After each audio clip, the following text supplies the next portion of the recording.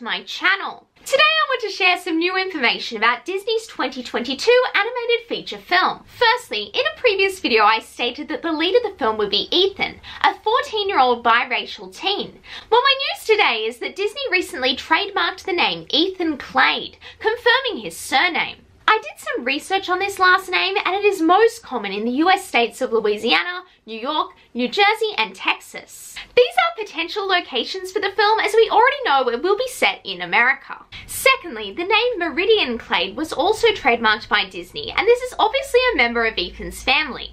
The name Meridian means middle, so my guess is that she is Ethan's sister, who is a middle child. Thirdly, Disney has trademarked the word Searcher Clade. Now normally if Disney is trademarking a character name, it is labelled as a standard character mark, but this trademark doesn't have that label. This leads me to believe that this is the title of the movie. It also means that Ethan searches for something. No idea what, but I'm excited to find out. And finally, Disney has trademarked the character name Captain Calypso Kahn.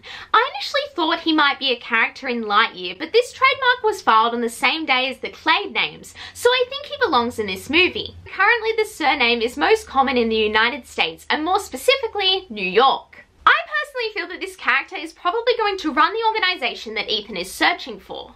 Anyway, let me know your thoughts about these names. Like this video if you liked it and please subscribe. It would mean so much to me. Bye now and have a magical day.